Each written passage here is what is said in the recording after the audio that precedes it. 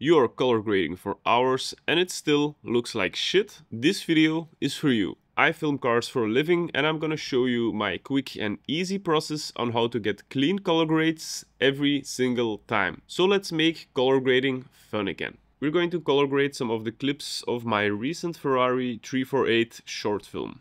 We are in Davinci Resolve in the color tab and I'm going to open up the gallery, my PowerGrade section, and I'm gonna drop in my PowerGrade in the notes section. Make sure your notes section here is open.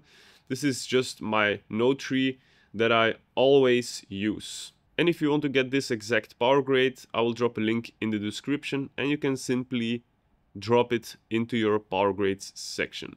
We can close the gallery right here. Okay, this looks awful, I know, but we're gonna fix it right now. I always start with my white balance node, open up the effects tab, and if you drag the Kelvin slider here to the left, you will make it colder, and if you drag it to the right, you will make it warmer. We are going for a warm fall look, so let's set it to 5600 kelvins right now. I'm gonna close this. Then we can move over to our exposure tab, and then I usually start with going to the HDR, and I'm going to slightly lower my exposure here. And then as we can see here, the highlights are very bright, so I will go to my color wheel and I will drag the highlight slider down. This already looks way better. Now we might want to bring back some detail into our shadow areas right here. So I'm just gonna bring this up just a little bit. And I'm also going to bring back my midtones. Usually this brings back like a nice dense color. So let's put it to -0.1 for now. Maybe let's bring down the gain slider here to somewhere around this. You can always go back and forth between your nodes until you feel that it looks good. It's not always perfect from the first time.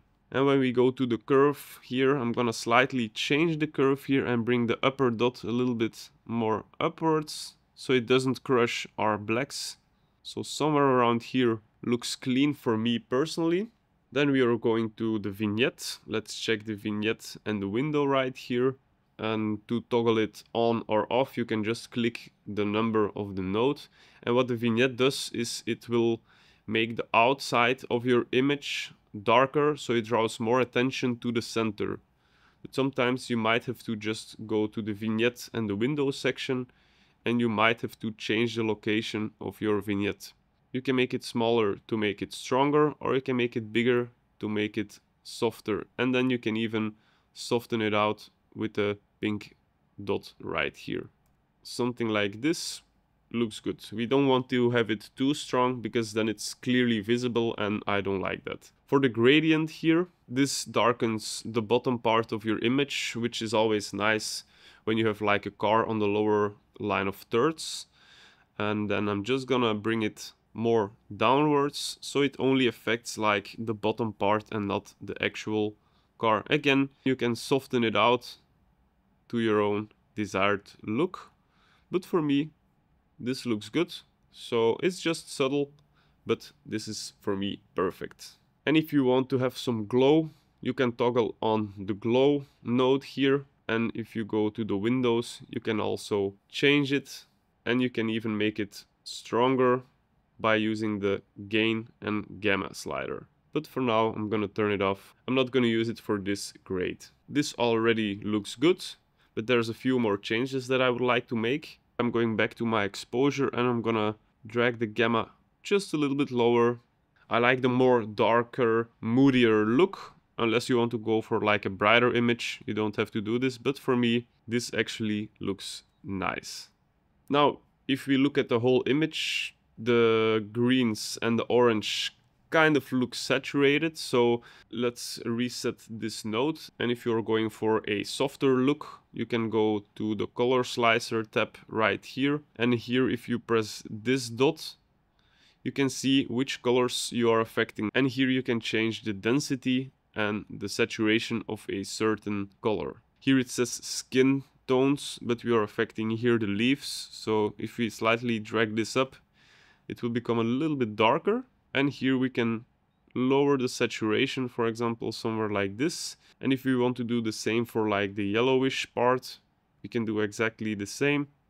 And we drag it to our desired look. So this looks softer. Unless you want to go for a more saturated look, you can just choose whatever you like. For now, I'm gonna leave it off. And for the sky, I see some blue that I don't really like. So I'm gonna turn on the sky node and I'm going to the curves, hue versus saturation. We pick here like the blue from the sky, then it will select here these dots, and I'm gonna slightly lower the saturation of the blue. I might want to increase the range here. Just a subtle change, but for me this looks much better. If you look at the windshield, the blue just doesn't match with all the other colors, so that's why I like to desaturate it. And for me personally, this looks much better. For the LUT, this is just the built-in LUT from Davinci Resolve. And there is one more thing that I would like to do. I'm gonna press Option S and go to Effects and go to Cinematic Haze. And this will give you like a foggy background. This will help to separate your car from the background to make it more cinematic, right? So of course this looks terrible, but let's fix it. You can use the far and near sliders to push the fog backwards. So let's check this out. We want the fog behind the car, somewhere between the trees. This already looks nice, but I'm gonna change it a little bit more because it's too much. It has to be soft. So, and after you play with the sliders a little bit, this is before and this is after. You can clearly see that it separates your background from the car, making it look much better. Do note that this is a paid feature for Davinci Resolve. Also note that using the haze feature is pretty taxing on your system. So as you can see here, the playback will be super slow, and that's why I always toggle it off. And when I'm exporting my video, I will just toggle it on.